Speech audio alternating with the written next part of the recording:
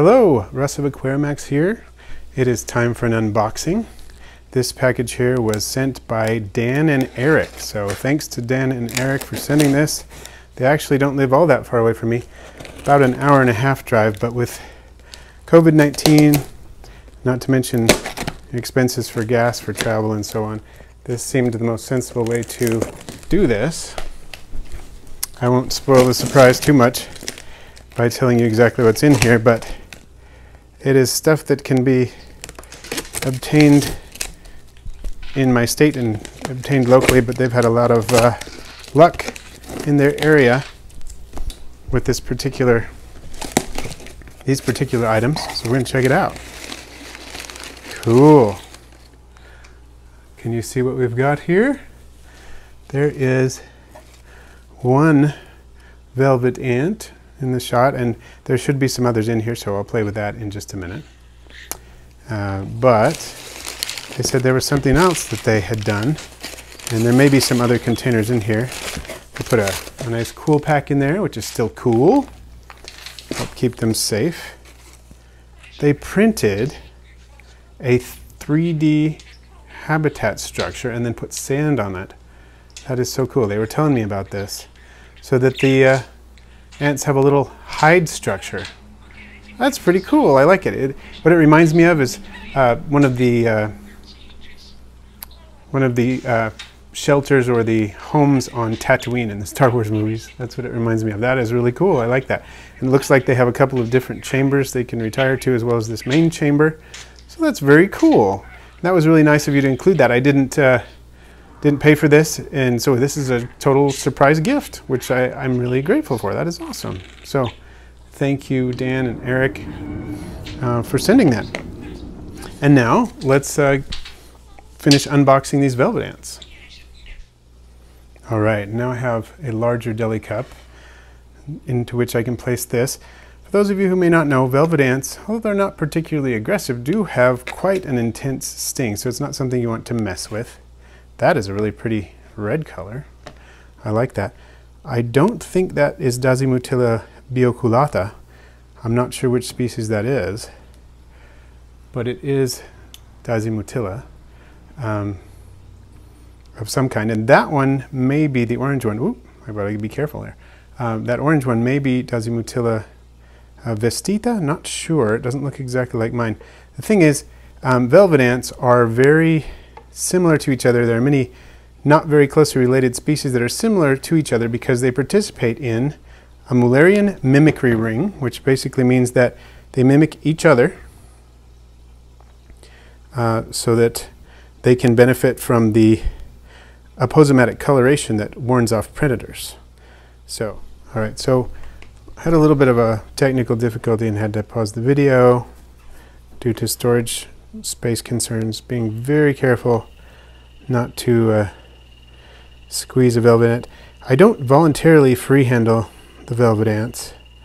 I have had them crawl on me a couple of times when I'm doing things, but it's never resulted in any harm. The only time I've ever been stung by a velvet ant was when I was a young kid and picked one up and was not very gentle with it, didn't know quite what it was, and it stung me.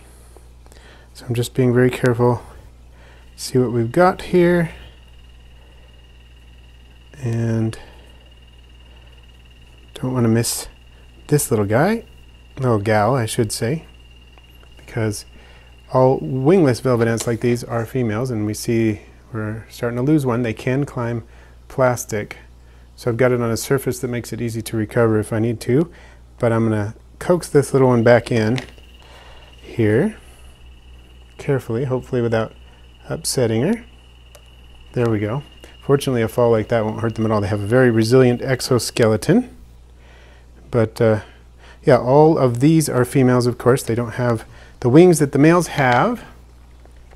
And just as I requested, I got 2 red velvet ants and 1 orange one. Perfect. So I'm not sure what the species are. Like I said, I'm going to let my cousin know. He's the one who's a specialist in velvet ants and other solitary bees and wasps, and he should be able to give me some pretty good information on that. But they're beautiful, and I'll put them in with my other 2, one that was sent to me by Bugs in Cyberspace and one that I collected last summer. So very excited about this.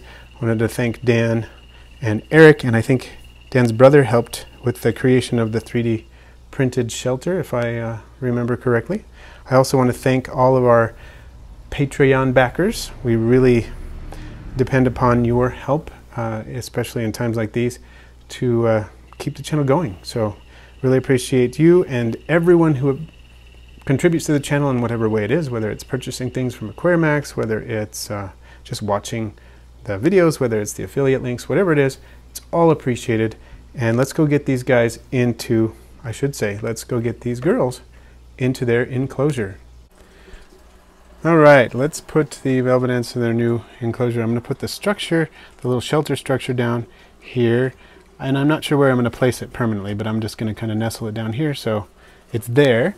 And then I'll decide exactly about its placement. Did you want to open the lid? Okay. My daughter's here helping me.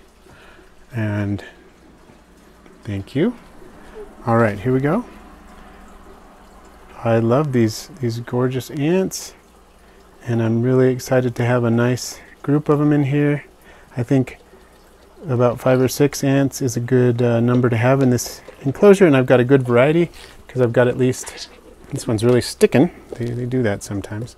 Like I said, they have a really resilient exoskeleton, so that's not going to harm it at all to do that. Interested to have so many different colors. I've got, I think, probably 4 different species in here, and 5 different ants. So the variety in appearance and color and activity levels will really make this exciting. So thanks again for watching. Thanks again to Dan and Eric for sending these. I post videos every Wednesday and Friday, all on aquarium and vivarium pets. Please feel free to share, rate, comment, and if you haven't already, subscribe. And then click the bell icon so you don't miss my next video.